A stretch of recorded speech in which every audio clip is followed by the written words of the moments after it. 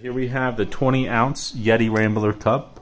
I've owned this thing for roughly 3 or 4 months, so a little bit of a experience review.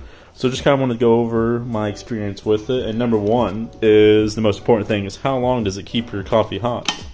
And I currently have coffee in here, but personally, I have had coffee in this with the lid closed for about 6 hours because I forgot about it and came back. And it was still, not steaming hot, but it was still pretty warm. So it's pretty impressive how long it keeps things warm. I don't put a lot of cold drinks inside of these, so I don't really have a lot of experience with that. But with this, one of the main questions I saw is how many ounces does this actually truly fit inside of it? And I haven't tested it fully, but I would say it doesn't fit a full 20 ounces just because of purely what I have in there right now is 12 ounces of coffee, and it's about 75% full. So I would say easily 18 ounces. 20 ounces might be without the lid and having the lid off and to the brim, but I would say not a full 20 ounces.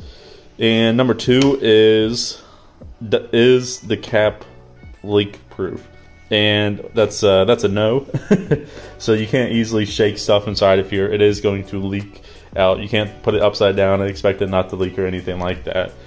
But when you're looking for something that is built to keep hot stuff hot and cold stuff cold, this YETI Rambler cup is definitely what you're looking for then. And it stays really clean inside of it just because of the stainless steel. So if you're thinking about getting it, I would definitely recommend buying it.